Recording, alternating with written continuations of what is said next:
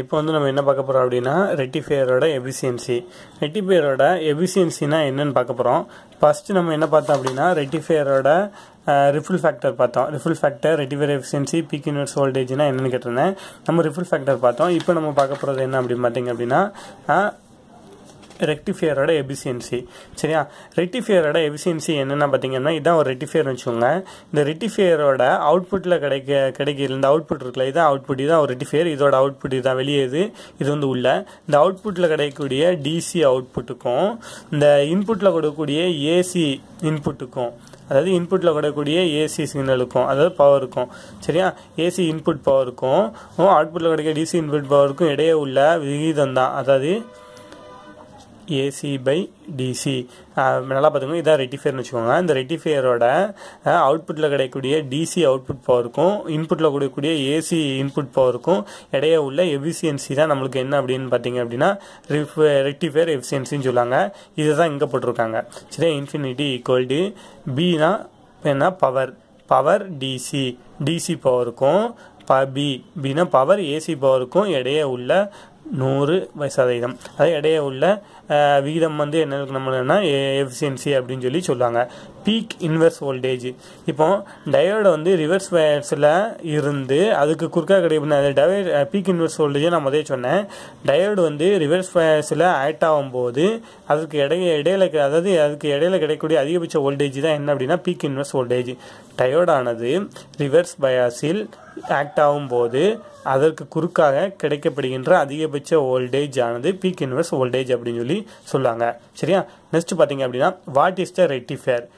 ரெக்டிஃபையர்னா என்ன, அதோட டைப்ஸ்லாம் இப்போ வந்து நம்ம பார்க்க போகிறோம். ஏசி வோல்டேஜை டிசி வோல்டேஜாக, அதாவது ஏசி வோல்டேஜை டிசி வோல்டேஜாக மாற்றுறதுக்கு பயன்படக்கூடிய ஒரு எலக்ட்ரானிக் சர்க்கியூட் தான் இந்த ரெக்டிஃபையர். சரியா, ஏசி வோல்டேஜை டிசி வோல்டேஜாக கன்வெர்ட் பண்ணுறதுக்கு உதவுற ஒரு சர்க்கியூட், எலக்ட்ரானிக் சர்க்கியூட் தான் ரெக்டிஃபையர் அப்படின்னு சொல்லி சொல்லுவாங்க.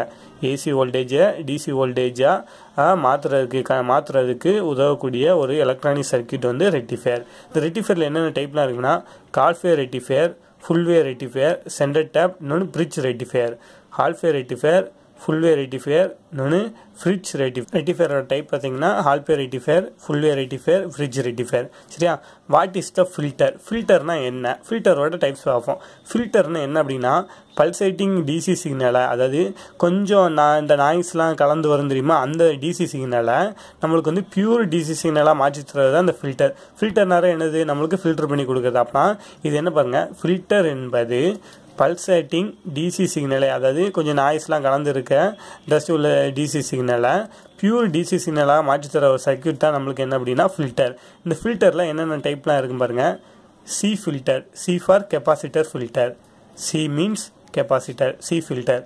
L filter, L for inductor filter. LC inductor plus capacitor filter, அதான் எல்சி ஃபில்டர். அதுக்கப்புறம் என்னது section filter, by filter. Okay, ஃபில்டரில் என்ன டைப்லாம் இருக்கும் பாருங்கள். C filter, C for capacitor filter. L filter inductor filter, capacitor plus inductor filter, இன்னொன்று by filter. அப்போனா ரெக்டிஃபையரில் எத்தனை டைப் இருக்குது அப்படின்னு சொல்லி கேட்டாங்கன்னா உங்களால் சொல்ல முடியும். 3 டைப் இருக்குது. ஒன்று ஹால்ஃபே rectifier, full wave rectifier, fridge rectifier. அதே மாதிரி ஃபில்டரில் எத்தனை டைப் இருக்குது அப்படின்னு கேட்டாங்கன்னா 4 ஃபில்டர் இருக்குது. ஒன்று கெப்பாசிட்டர் ஃபில்டர், இன்னொன்று இண்டக்டர் ஃபில்டர், இன்னொன்று கெப்பாசிட்டர் ப்ளஸ் இண்டக்டர் ஃபில்டர், இன்னொன்று பை ஃபில்டர். சரியா, அடுத்தது நம்ம சீனா டயோடு ப்ளஸ் டயோடோட சிம்பிள் பார்ப்போம். Draw the symbol of the diode and China diode அப்படின்னு கேட்பாங்க. டயோடோட சிம்பிள் பாருங்கள், இந்த இருக்குது பார்த்தீங்களா, ஒரு முக்கோணம் மாதிரி போட்டு அதோட முகப்பில் வந்து ஒரு கோடு போட்டு 2 பக்கம் போட்டிருக்காங்க. இது ஆனோடு கேத்தோடு. இதில் என்ன சொன்னேன், Beena anode, N for B டைப்னா anode, N டைப்னா cathode. அதே மாதிரி ஜீனா டயோடில் அந்த முகப்பில் 2 கோடு மட்டும் மேலே நிற்கிதாக இருக்கும். இது வந்து Jeena diode, anode and cathode.